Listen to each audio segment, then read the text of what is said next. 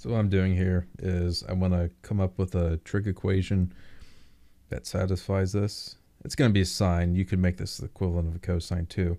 But so standard graph, so like y is equal to a sine of omega x minus theta.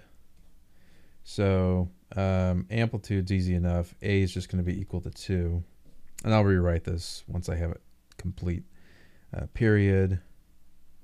So the period needs to be equal to pi, and the period is equal to 2 pi divided by omega, which is going to be equal to pi. So if you solve for this, what you end up with is, I'll just keep going, 2 pi equals pi omega divided by pi, and you get this equal to 2. So that means that, hold on a second, yeah, w is going to be equal to 2. So that's going to be 2x. And then phase shift is equal to 1/2, and phase shift is equal to delta divided by omega. So it's moving to the right, so I'll just leave it as it is. So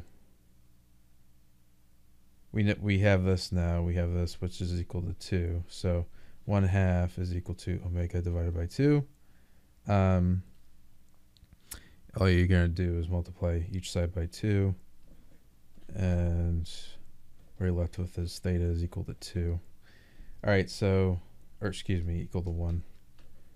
So rewriting this, y is equal to 2 times the sine of omega was 2x minus 1. All right, I hope that helps you out. Thanks.